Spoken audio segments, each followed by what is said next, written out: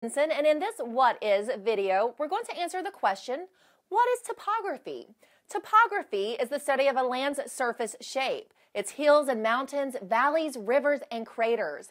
Topographers analyze these features, whether they're on the Earth, the Moon, an asteroid, or on a distant planet. The primary goal of topography is to find out the latitude, the distance north or south of the equator, the longitude, the distance east or west of the prime meridian, and elevation, the distance above sea level of various landforms.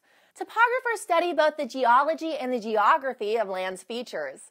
These qualities also make up what we call an area's terrain.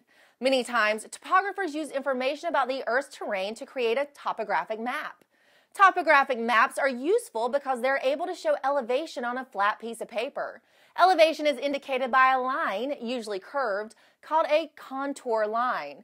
For example, a mountain's peak that has an elevation of 10,000 feet would be represented by a contour line drawn in the shape of all continuous points of the peak that are 10,000 feet above the ground.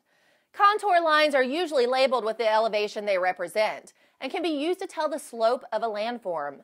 Close contour lines mean a steep slope, while contour lines that have more space between them mean a more gentle slope.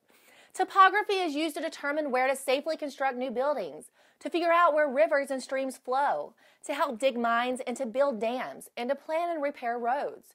You may have even used topography at a local, state, or national park to plan a hike, or to find out where to canoe, fish, and do other outdoor activities.